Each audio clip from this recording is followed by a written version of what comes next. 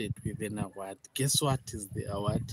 It is the African Minister of the Year.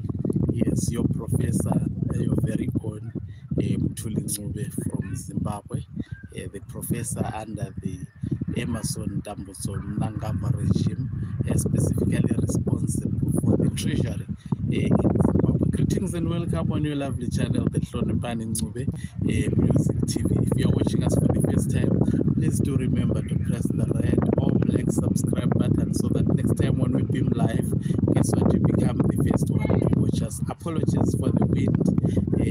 Our live broadcast is done outside. We will continue improving. I promise you a lot of improving in terms of quality broadcast as we go on. So the news on our desk at the moment is that the ZANU-PF minister, that is your Professor Mthuli Ncube, the Minister of Zimbabwe, has been awarded with an award, and they are calling him the African Minister of the Year. And this is how Africa has actually reduced itself.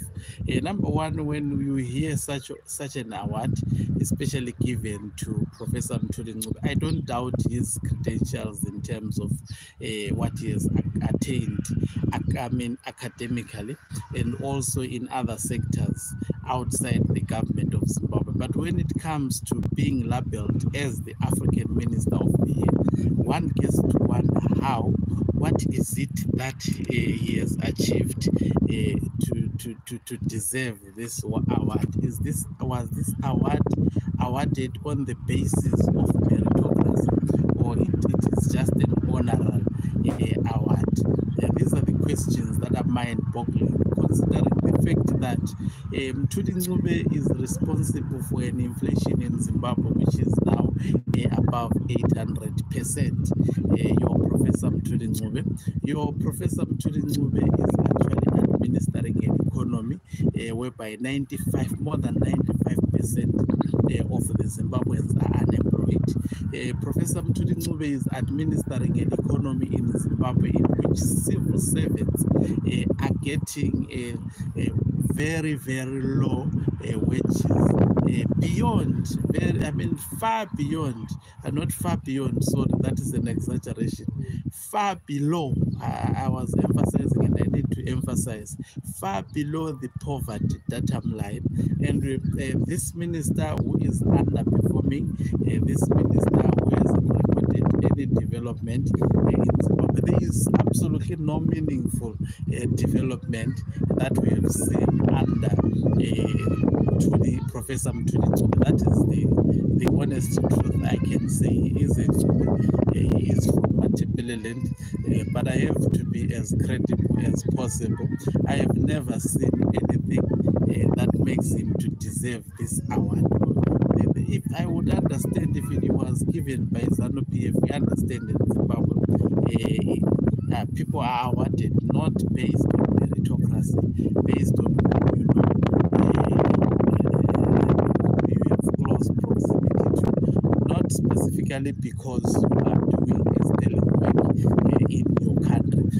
The economy of Zimbabwe is the West, not only in Africa, but in the world. We have got the highest inflation in the world. But guess what? And who is supposed to control inflation and make sure that inflation in Zimbabwe is reasonable? It is Professor Mthuli Ncube. But in spite of his poor performances, and recently issued a very, very controversial finance budget, the budget for the year in Zimbabwe, whereby the cost of living is going to be very, very hard come January 2024, particularly if this budget will be implemented by the government of Zimbabwe. We will see the economy collapsing. We will see the people of Zimbabwe collapsing.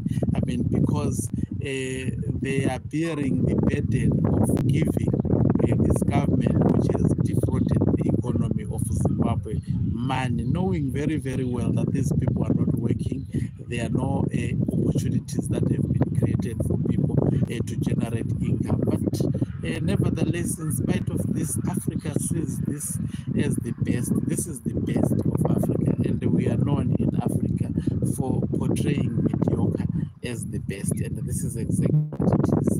And thank you very much for watching us. If you're watching us for the first time, please do remember to press the red or black subscribe button so that next time when we film live, so you become the first one to watch us.